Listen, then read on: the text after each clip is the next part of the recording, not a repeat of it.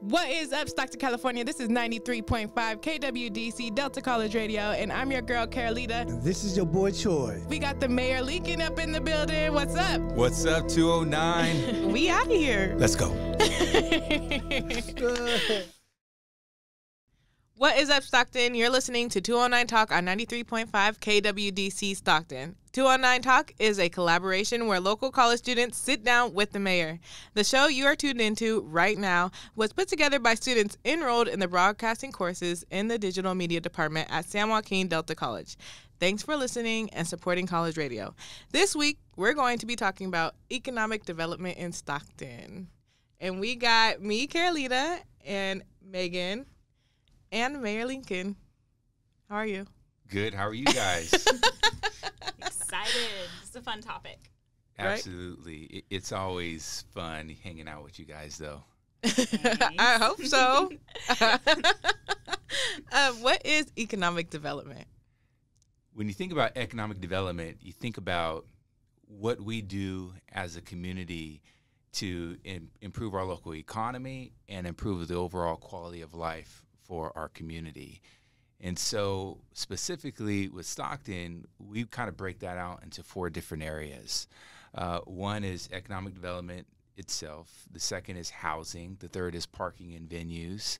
And the fourth is real estate. And that's how we categorize economic development, future economic development, and community growth within the city of Stockton. Can I get those four again? So it's housing. Yeah, economic development, housing, parking and venues, and real estate.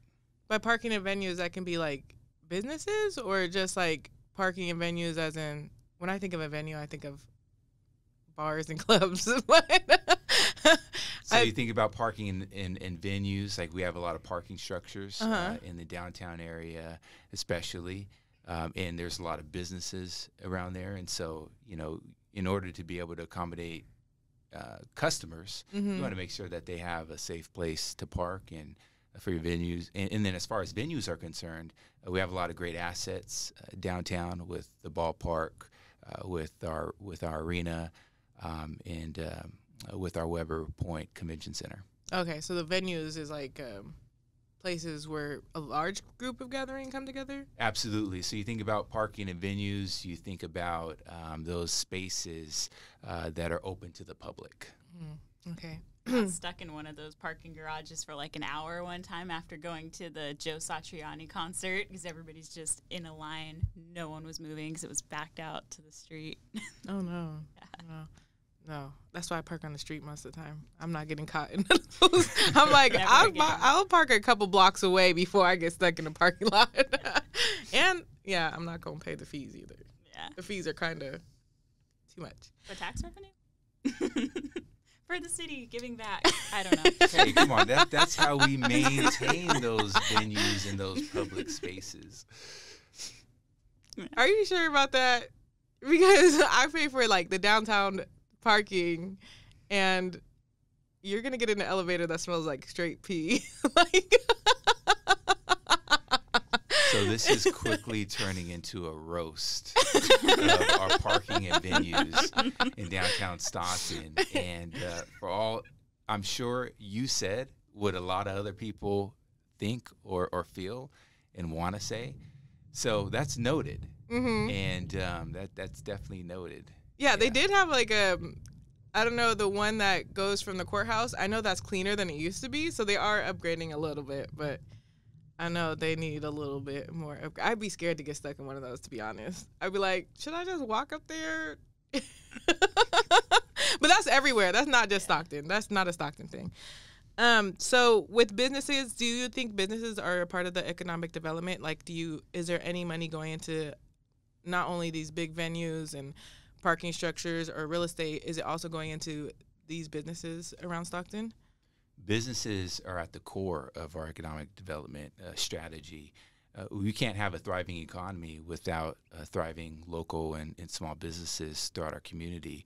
And so for us, it's very important to not only understand that that is a priority, but then make sure that the policies, the programs that we implement make it a lot more easier for businesses to do business in the city of Stockton. We want our residents, we want our business owners, business community to see the city of Stockton as a partner, not a barrier for them to want to accomplish their goals that they have. Something I kind of find interesting about all of that, though, when we were going to be seeking out businesses to interview for this particular subject, I was informed actually by my dad, who used to work for the city of Stockton, that not every business that's in Stockton is actually in Stockton. There's several unincorporated areas that are just county. How do you feel about those areas being a thing?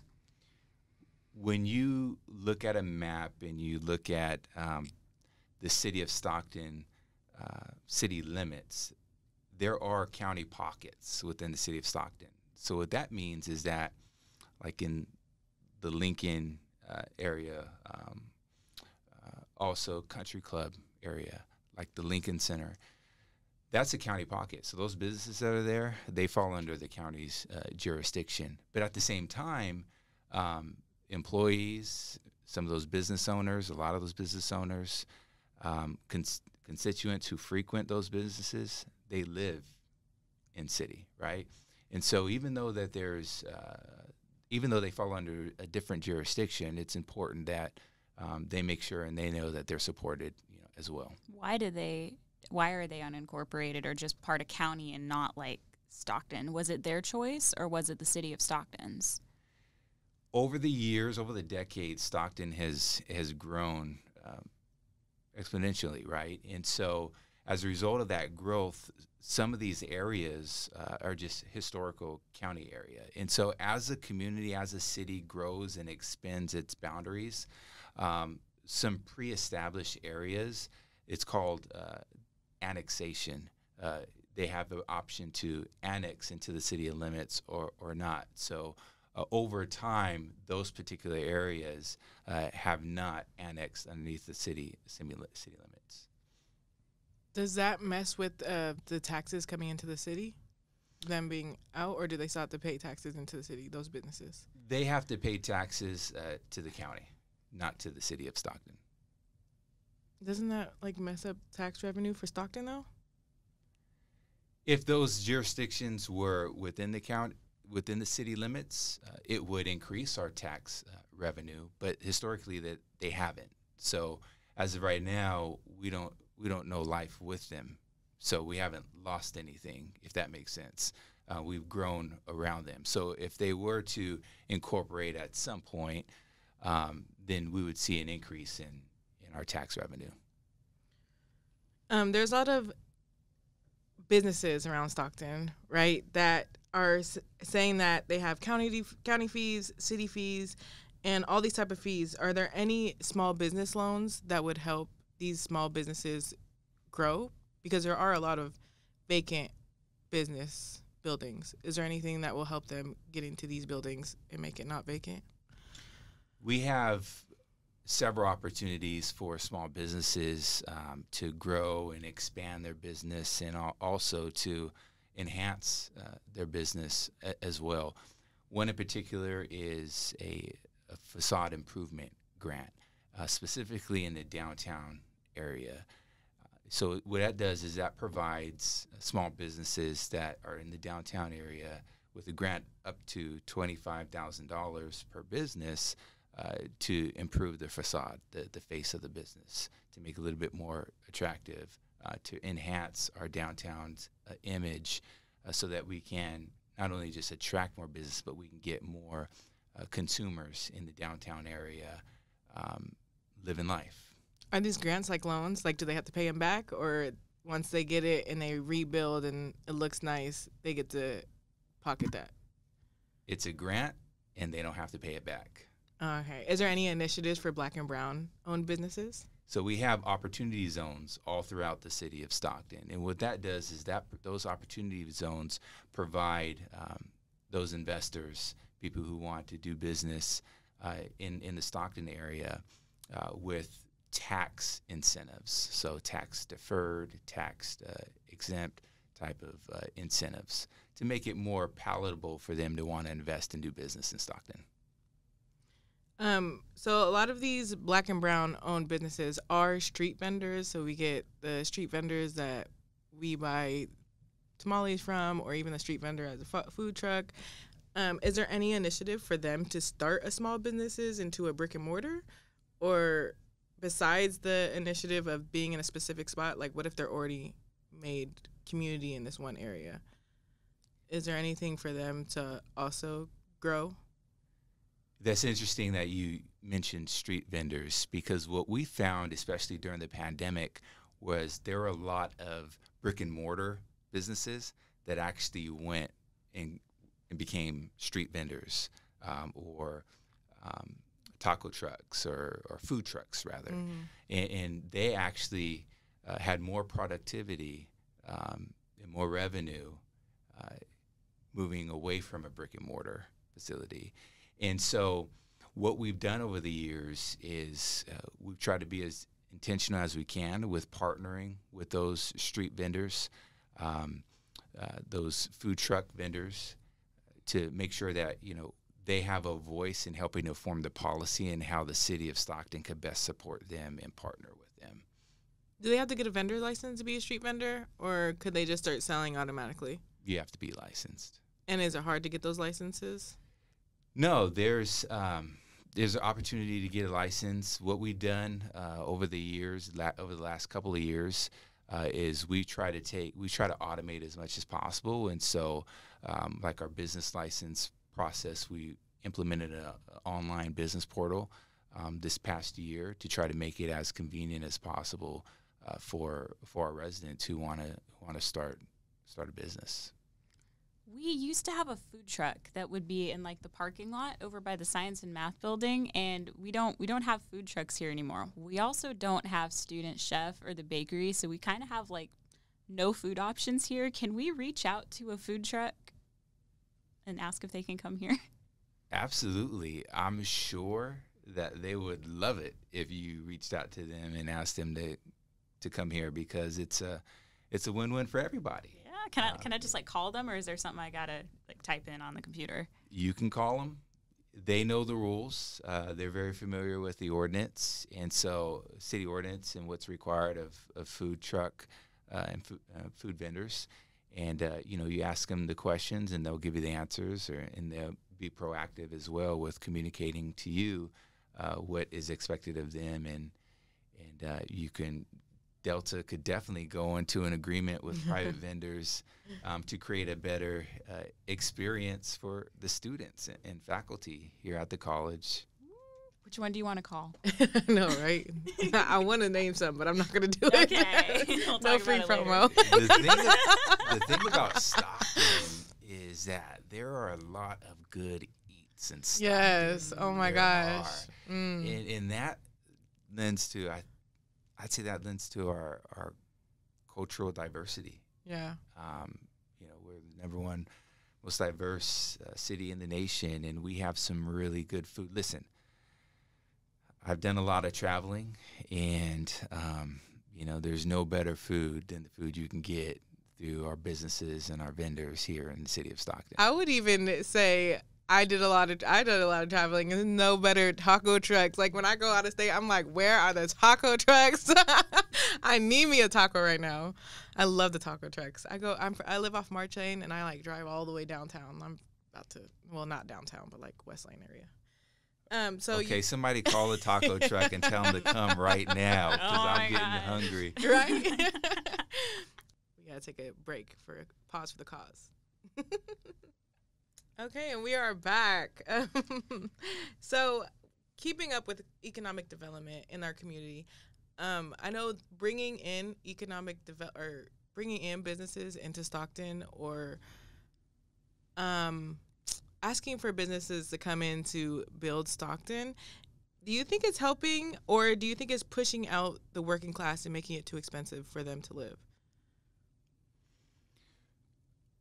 Well, remember I mentioned that the city of Stockton's economic development is focused in 4 areas. Mm-hmm. That was economic development, housing, parking and venues, and real property. And so what we have to understand about economic development as a whole is that the intent is to uplift communities, not to drive communities out. We want to improve the quality of life for everybody throughout our city. Housing is another element of economic development because we have a supply and demand issue. And so when there's less supply, the housing prices go up because there's such a high demand. And so we're working really hard as a city to improve our housing stock and through incentives, through programs, through partnerships, strategic partnerships, to do that, through our policy and how we working towards streamlining some of our permitting processes. All that will help. So as we're bringing in, we want to attract new businesses to improve the quality of life and the experience for our residents. We also want to make sure that we have the infrastructure in place as a community, as a city, to support that growth as well. There is a food desert on A Street. It's widely known. It's no grocery stores over there. So let's say that Save Mart, we bring in Save Mart, we put it in A Street. Do you think it would gentrify that area and push out the people that have been living there for a long time? Food deserts throughout Stockton, especially in South Stockton. You mentioned specifically the 8th Street area. That's a real concern, okay? Because that's a basic need, of life. One of the things that we realize is that there's been a significant disinvestment in South Stockton for decades. And that is a result of some poor policies or policies that we had in place previously that are no longer applicable today.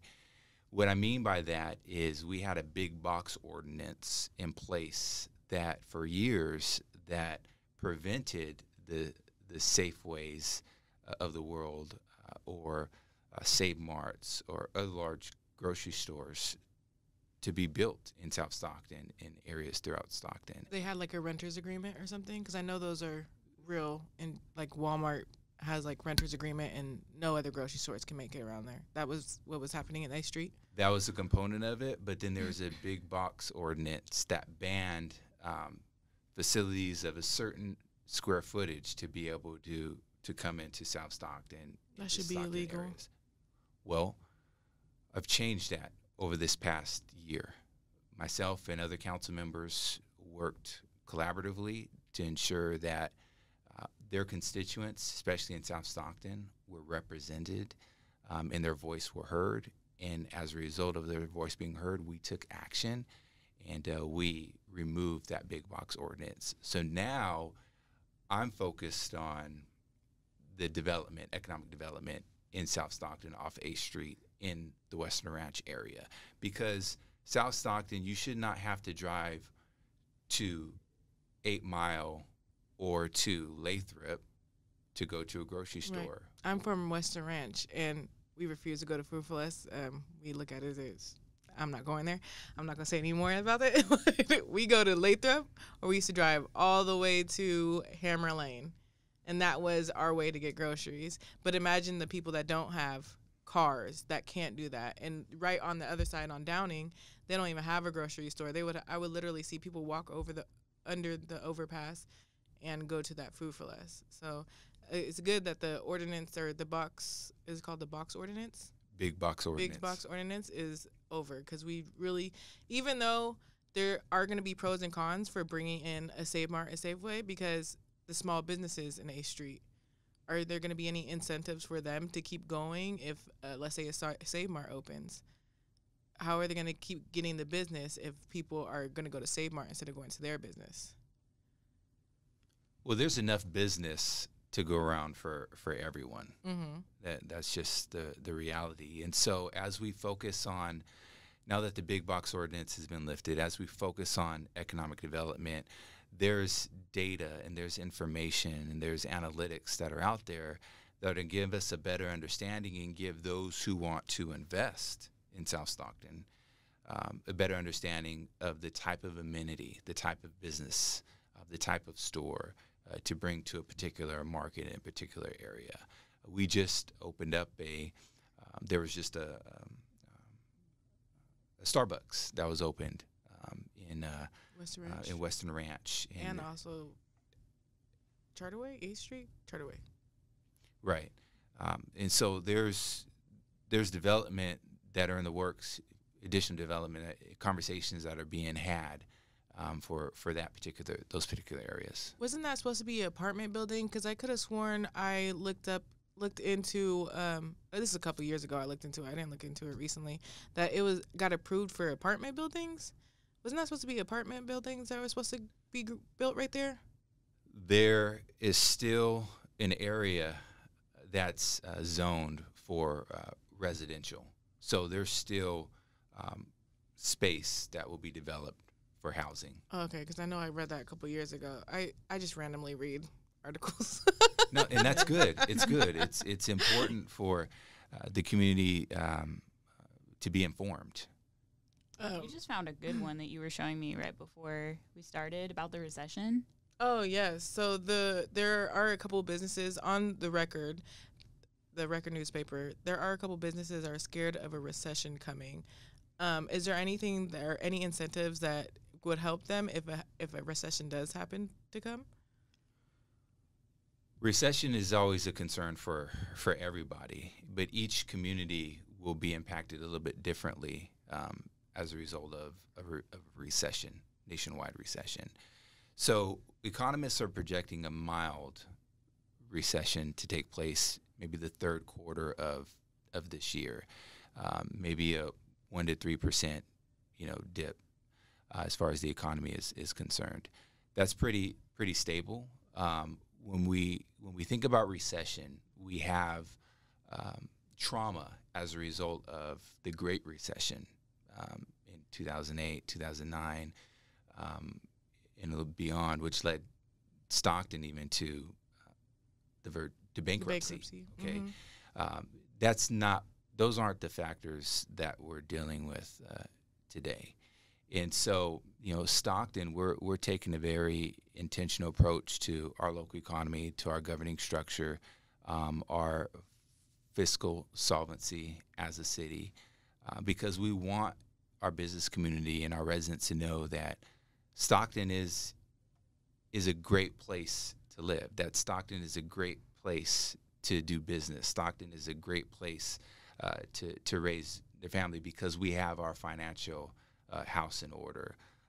We have been able to program funding through federal and state grants that are going to help our small business community over the next few years. We have an economic development strategic action plan that we rolled out at the beginning of 2022 that provides a clear pathway in how we're going to grow our local economy. And we have some specific areas of investment.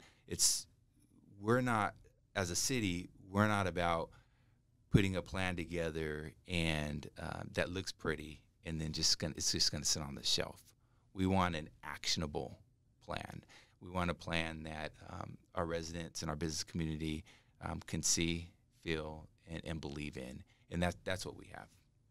So should us as consumers be choosing small businesses over big box in our community? Because they both help in certain ways, right? The big box brings employment.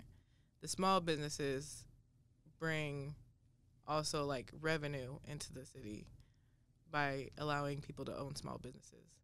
So is there something that we could choose over? Should we choose small businesses over big bucks?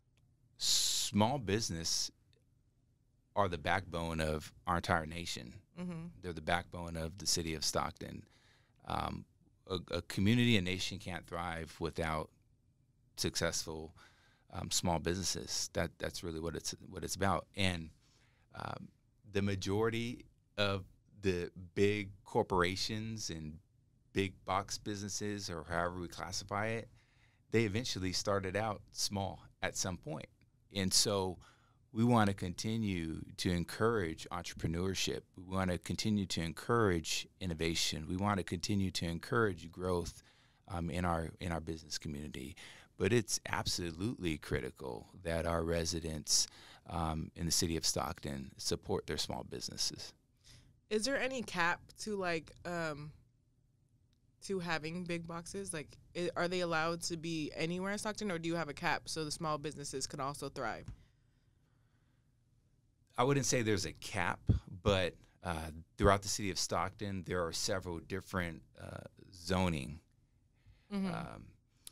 areas where it limits the type of business or defines the type of business that can go in a particular area.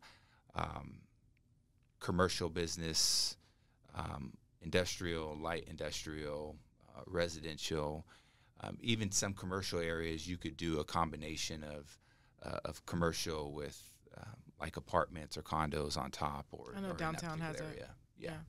Yeah. So there are four in economic development. I want to get to the housing. Housing is a big problem that I see going on in Stockton. Is there anything that your office is doing to combat the shortage of housing? Housing is not only a big issue facing Stockton, but it's a big issue facing California as a whole. Mm-hmm. When we look at it through the lens of Stockton specifically, over the last 10 years, we've experienced a 10% population growth. We've experienced 8% growth in total households, and our vacancy, which was how many units or houses are available 10 years ago, was at 4%, and today our vacancy is flat at right around 4%.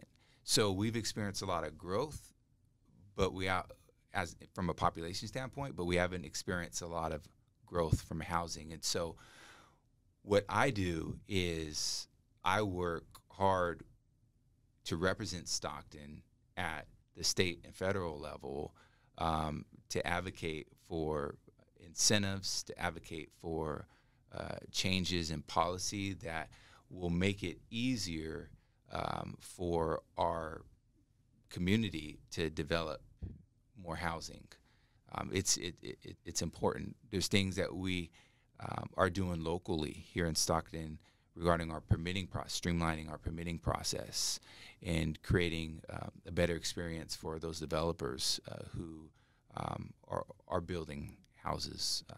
We have several projects underway, not only affordable housing, but also market rate housing with the new apartment complexes being built, and strategic partnerships from an affordable housing standpoint to meet certain income needs. I'm glad to hear that there's more housing coming. Is there anything you want to say about economic development before we get out of here? Stockton's open for business, and it's important that those who want to do business in the city of Stockton understand the vision of the city of Stockton, and that is Stockton will become the best city in America to live, raise a family, and grow a business.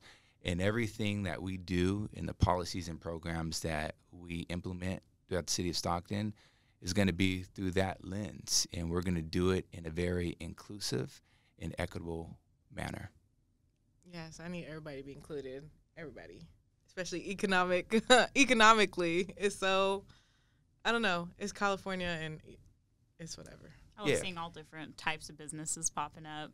Yeah, I do see more businesses, yes. What's important to understand is that we're focused on creating the pipeline of employees, that workforce development, to meet the needs of our businesses, to meet the needs of industries that want to come and do business in the city of Stockton. And we're really, really excited about that. I'm excited too. I need a job. Thank you. Thank you. 209 Talk has been a production of KWDC 93.5 LPFM, Delta College Radio. This program is made possible by listeners like you. Programming is produced by the students, staff, and faculty of San Joaquin Delta College's Digital Media Department. It is supported by the Delta College Department of Arts, Humanities, and Multimedia, the Career Technical Education and Workforce Development Office, and the State of California. This is a collaboration with the City of Stockton Mayor's Office. Thank you for listening.